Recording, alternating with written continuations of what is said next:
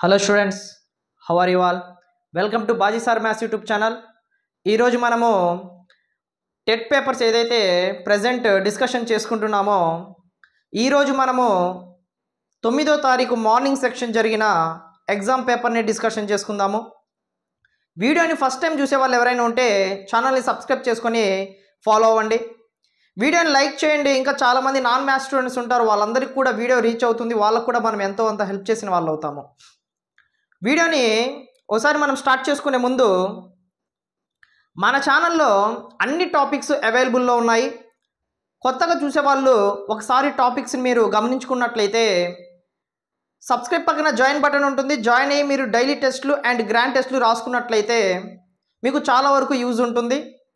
మనము డిస్కషన్ చేసుకున్న గ్రాండ్ టెస్ట్లు కానివ్వండి, లేకపోతే డైలీ టెస్ట్లు కానివ్వండి, వాటిలో నుంచి మ్యాక్సిమం మోడల్స్ అడుగుతున్నాడని చెప్పేసి చాలామంది ఎగ్జామ్స్ రాసిన వాళ్ళు కమెంట్ చేస్తున్నారు. సో మీకు కూడా చాలా వరకు హెల్ప్ అవుతుంది.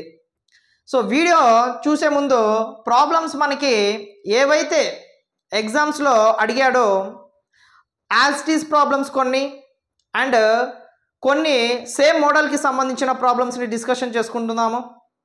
ఎందుకంటే ఎగ్జామ్ రాసిన వచ్చిన వాళ్ళు యాజ్ ఇట్ ఈజ్గా నెంబర్స్ కానివ్వండి, ప్రాబ్లమ్స్ అన్నీ గుర్తుపెట్టుకోవాలంటే కష్టం కాబట్టి కొన్ని మోడల్స్ మాత్రమే సేకరించడం జరిగింది. వాటిని బేస్ చేసుకొని క్వశ్చన్స్ ఎలా అడుగుతున్నాడు అనేది మనము అనాలిసిస్ చేసుకుంటే సరిపోతుంది. రెస్పాన్స్ షీట్ వచ్చిన వెంటనే ప్రతి ప్రాబ్లము ఖచ్చితంగా వీడియో చేసి అప్లోడ్ చేయడం అయితే జరుగుతుంది. ఫస్ట్ ప్రాబ్లం ఒకసారి అబ్జర్వ్ చేసుకుంటే దీర్ఘ చతురస్ర కర్ణాలు 2x + 4 మరియు 3x + 1 అయితే x విలువని కనుక్కోమంటున్నాడు. వీడియోని లాస్ట్ వరకు చూడండి, దీంట్లో చాలా షార్ట్ కట్స్ ఉంటాయి. షార్ట్ కట్స్ విన్నారు అంటే మాత్రం చూసిన వెంటనే మీరు బిట్టు పెట్టగలరు. కాబట్టి బాగా అబ్జర్వ్ చేయండి. మనకి దీర్ఘ చతురస్రం అంటే దీర్ఘ చతురస్రం తీసుకుంటున్నాము. ఇక్కడ కర్ణాలు అంటున్నాడు అంటే డయాగోనల్స్. మనకి రెక్టాంగిల్ డయాగోనల్స్ ఎలా ఉంటాయమ్మా? ఈక్వల్గా ఉంటాయి. కాబట్టి దీన్ని మనం ఎలా రాసుకోవచ్చు? 2x + 4 = 3x + 1.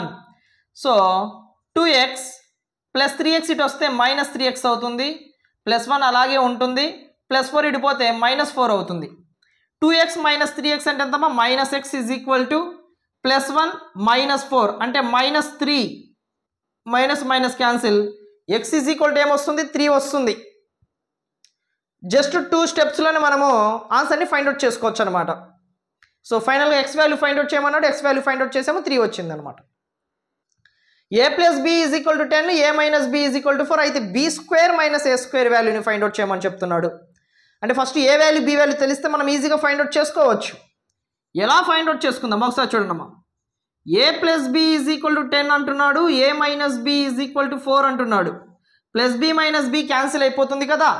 సో ఏమొస్తుంది? 2a = ఎంత వస్తుంది మనకి? 14 వస్తుంది. సో 2 1s 2 7s a = ఫైనల్గా ఎంత వచ్చింది? 7 వచ్చింది. ఏ వాల్యూ వచ్చేసింది, వెంటనే వచ్చేసింది. ఇప్పుడు ఏ వాల్యూని తీసుకొని వెళ్ళి ఈ 2 ఈక్వేషన్స్లో దేంట్లో సబ్స్టిట్యూట్ చేసుకున్నా మనకి బి వాల్యూ వచ్చేస్తుంది. సో ఫస్ట్ దాంట్లో ఏ వాల్యూ 7 వచ్చింది కాబట్టి 7 + b = 10, b = 10 + 7 అటుపోతే -7. సో b = ఎంత? 3. ఏ వాల్యూ వచ్చేసింది, బి వాల్యూ కూడా వచ్చేసింది. ఏం ఫైండ్ అవుట్ చేయమన్నాడు? b² - a² అంటున్నాడు. సో b² - a², b² అంటే ఎంత? 3² -a² అంటే ఎంత? 7². So that is equal to మనకి ఒకసారి ఇక్కడ వాల్యూని ఫైండ్ అవుట్ చేసుకున్నట్లయితే 3² అంటే ఎంత వస్తుందో మనకి? 9 వస్తుంది. -7² అంటే ఎంత? 49 వస్తుంది. So 49 that is equal to ఎంత వస్తుంది? -40. ఎంత వస్తుందమ్మా? -40. సో ఇలాగ మనము వాల్యూస్ని ఈజీగా ఫైండ్ అవుట్ చేసుకోవచ్చు. తను a² - b² ఫైండ్ అవుట్ చేస్తే వచ్చిన ఆన్సర్ కూడా ఖచ్చితంగా ఆప్షన్స్లో ఇస్తాడు. కాబట్టి మనం చూసుకునేటప్పుడు జాగ్రత్తగా చేసుకోవాలన్నమాట. అర్థమవుతుందా?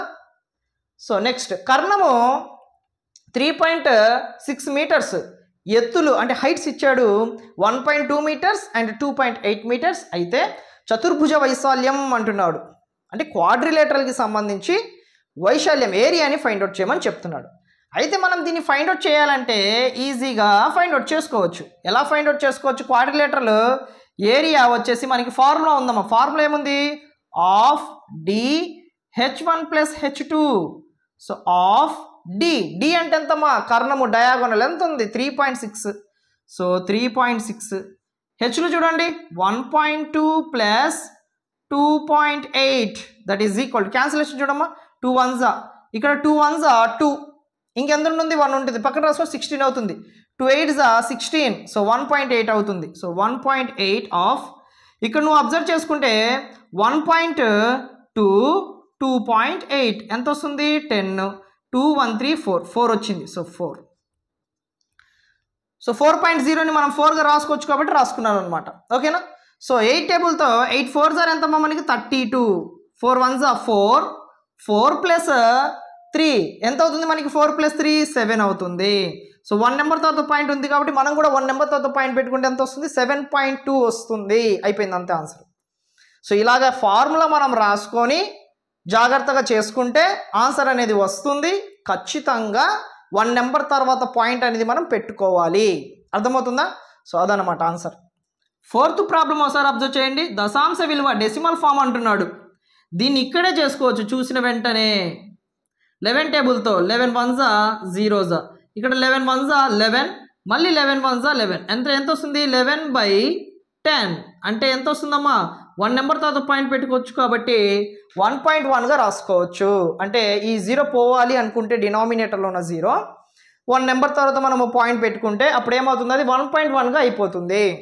అంటే డెసిమల్ ఫామ్ మనకి వచ్చేసింది దశాంశ విలువ 1.1 అవుతుంది అనమాట మోస్ట్ ఇంపార్టెంట్ 5th ప్రాబ్లం మన ఛానల్లో బాడ్మస్ రూల్స్ ఉన్నాయి ఆల్రెడీ ఆ బాడ్మస్ రూల్ని బేస్ చేసుకుని చాలా టెక్నిక్స్ ట్రిక్స్తో సంబంధించి అన్నీ చెప్పాను ఎలా చేయాలి ఎలాంటి మోడల్ వస్తాయి అని చెప్పేసి ఒకసారి చూడని వాళ్ళు ఎవరైనా ఉంటే తప్పకుండా చూసి మీరు ఎగ్జామ్ హాల్కి వెళ్ళండి రాయని వాళ్ళు ఎవరైతే ఉన్నారో ఎగ్జామ్స్ ఎందుకంటే ఇది బాడ్మస్ రూల్ కాదు వి బాడ్మస్ రూల్ అంటే వెనక్కలం కూడా ఉంటుంది ఇలా బార్ వచ్చిందంటే వెనక్కలం అనేసి సో ఒకసారి ఇక్కడ అబ్జర్వ్ చేసుకుంటే దీన్ని ఫస్ట్ మనం ఎలా సాల్వ్ చేసుకోవాలంటే ఫస్ట్ బార్ ఉన్నది మాత్రమే ఫస్ట్ సాల్వ్ చేసుకోవాలి మనము so 3/3 into 2 plus 8 minus 2 plus 1 bar అని ఉంది ఫస్ట్ బార్కి సంబంధించింది మాత్రమే తీసుకోవాలి ముందున్న సింబల్ని మనము తీసుకోకూడదు 2 ప్లస్ 1 ఎంత 3 వస్తుంది so 3/3 into 2 plus 8 minus 3 next మనం యూజ్ చేసేది బాడ్మస్ ఫస్ట్ బ్రాకెట్స్ ఏమీ లేవు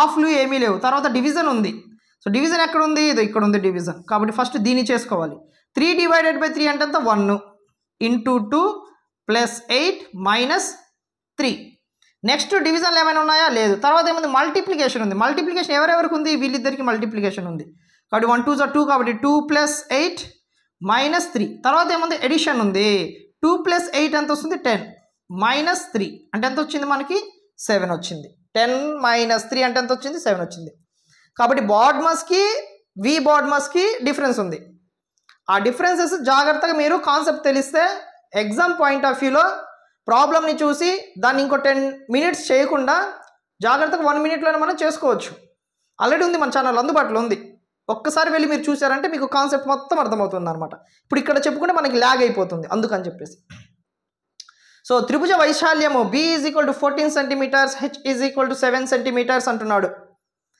సో త్రిభుజ వైశాల్యం అంటే ఏరియా ఆఫ్ ట్రయాంగిల్ అంత సింపుల్ క్వశ్చన్ అసలు ఇది so area of triangle formula ఏంటి ఆఫ్ b ఇంటూ హెచ్ అంటే ఆఫ్ b అంటే ఎంతమ్మా ఇక్కడ 14 ఇంటూ హెచ్ ఎంత 7 so 2 1s 2 7s 14 7 into 7 7 7s ఎంత 49 ఆ 49లో మళ్ళీ యూనిట్స్ జాగ్రత్తగా చూసుకోవాలి 49 సెంటీమీటర్స్ ఇవ్వచ్చు 49 సెంటీమీటర్ స్క్వేర్ కూడా ఇవ్వచ్చు అప్పుడు మనం ఏం పెట్టాలి 49 సెంటీమీటర్స్ పెడతావా పెట్టకూడదు 49 సెంటీమీటర్ స్క్వేర్ పెట్టాలి ఎందుకంటే నువ్వు ఫైండ్ అవుట్ చేసింది వైశాల్యం కాబట్టి ఖచ్చితంగా కూడా సెంటీమీటర్ స్క్వేర్ అనేది మనం ఆప్షన్గా తీసుకోవాలి సో నెక్స్ట్ బాహుళకం అంటున్నాడు మోడ్ అంటే ఆల్రెడీ తెలిసిందే కదా number of times A number అయితే రిపీట్ అవుతుందో దాన్ని మనం మోడ్గా కన్సిడర్లోకి తీసుకుంటాం సో మోడ్ ఒకసారి అబ్జర్వ్ చేసుకుంటే 5 అవుతుంది ఎందుకని 3 times రిపీట్ అయింది మోడ్ అనేది ఎన్ని టైమ్స్ 3 times కాబట్టి మోడ్ అనేది ఆన్సర్ అవుతుంది అనమాట ఘనం యొక్క భుజం 10 meters అయినా ఘన పరిమాణం ఎంత అని అంటున్నాడు ఘనం అంటే క్యూబ్కి సంబంధించి ఒక సైడ్ ఇచ్చేసాడు 10 centimeters అని చెప్పి 10 meters అని చెప్పి ఇచ్చేసాడు దానికి సంబంధించి ఘన పరిమాణం వాల్యూమ్ని ఫైండ్ అవుట్ చేయమంటున్నాడు అంటే ఏ క్యూబ్ అంటే దాని అర్థం ఏంటి మనకి 10 cube 10 క్యూబ్ అంటే ఎంత 1000. ఏమిటి ఇది మీటర్ క్యూబ్ రాసుకోవాలి, గుర్తుపెట్టుకో. వాల్యూమ్ అడిగింది, వాల్యూమ్ అడిగినప్పుడు మీటర్ క్యూబ్. అదే తను ఏరియా అని అంటే మీటర్ స్క్వేర్ రాసుకునేవాళ్ళం. అర్థమవుతుందా? సో వాల్యూమ్ ఫైండ్ అవుట్, ఘన పరిమాణం ఫైండ్ అవుట్ చేసేటప్పుడు, వైశాల్యం ఫైండ్ అవుట్ చేసేటప్పుడు ప్రమాణాలు జాగ్రత్తగా చూసుకోవాలి, యూనిట్స్ అనేది.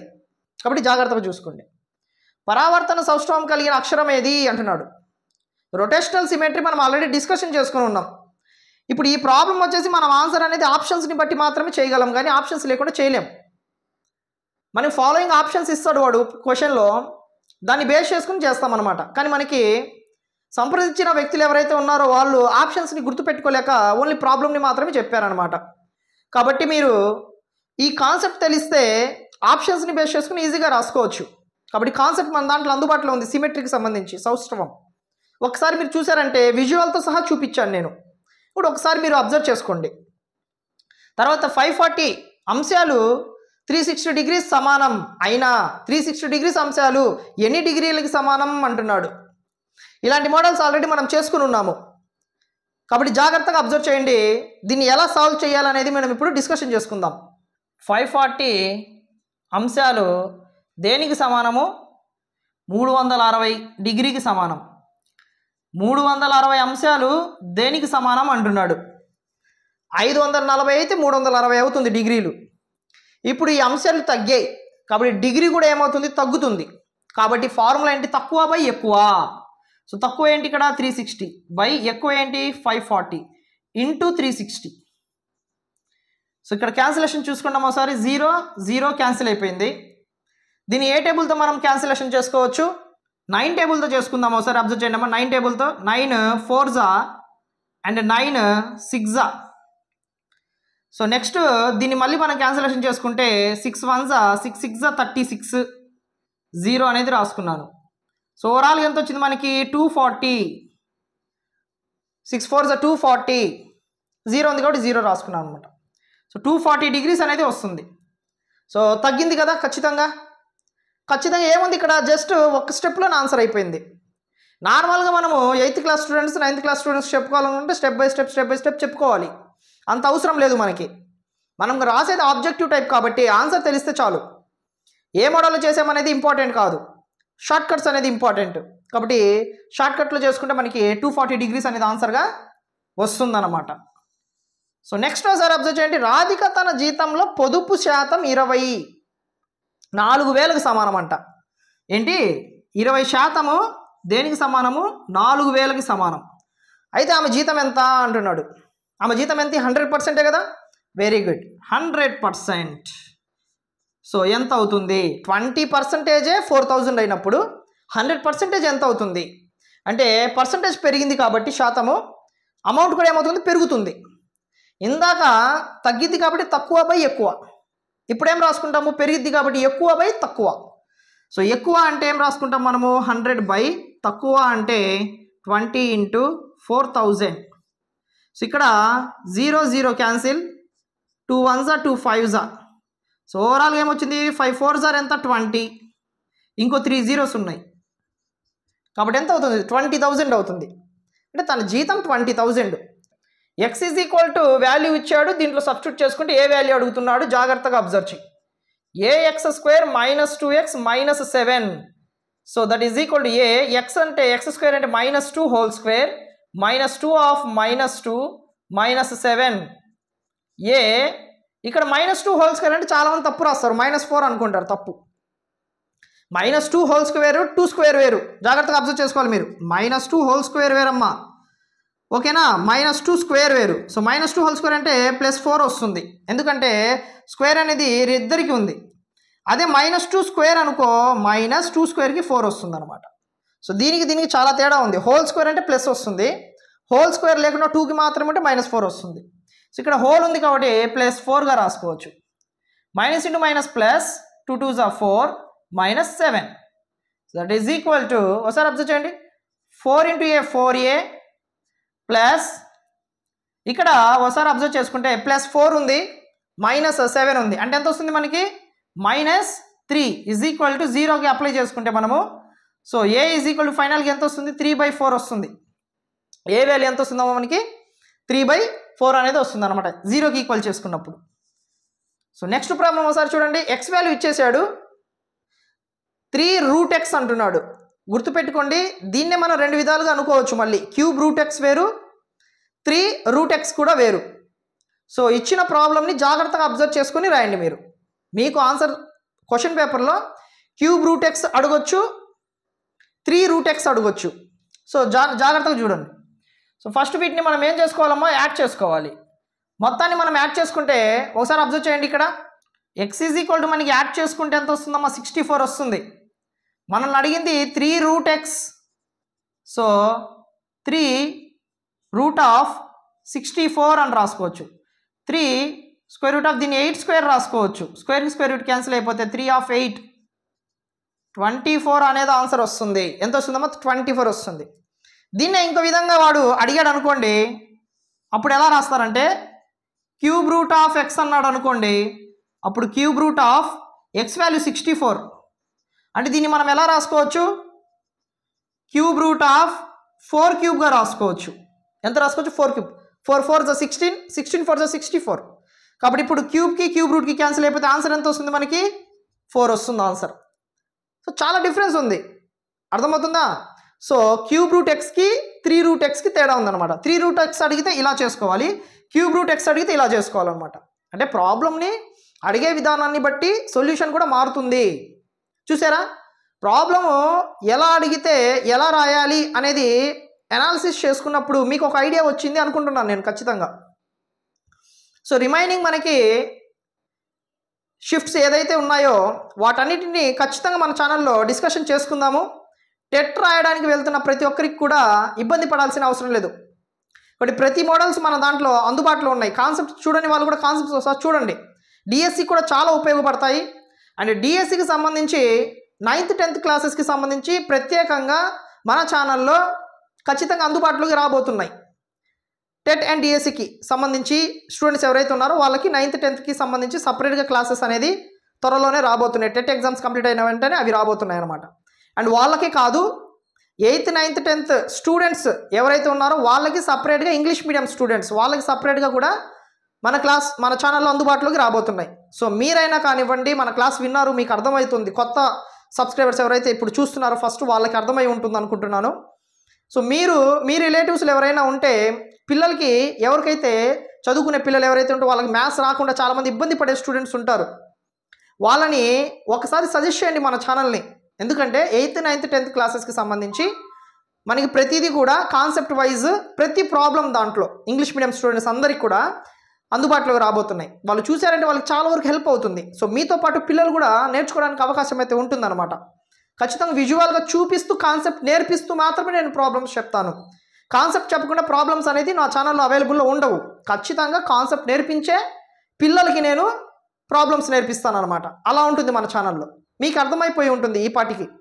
సో ఫస్ట్ టైం చూసే వాళ్ళు ఖచ్చితంగా సబ్స్క్రైబ్ చేసుకుని ఫాలో అవ్వండి. వీడియోని లైక్ చేయండి, ఎందుకంటే నాన్ మ్యాథ్స్ స్టూడెంట్స్ చాలామంది ఉంటారు, వాళ్ళందరికీ రీచ్ అవుతుంది కాబట్టి ఈ మాట చెప్తున్నాను.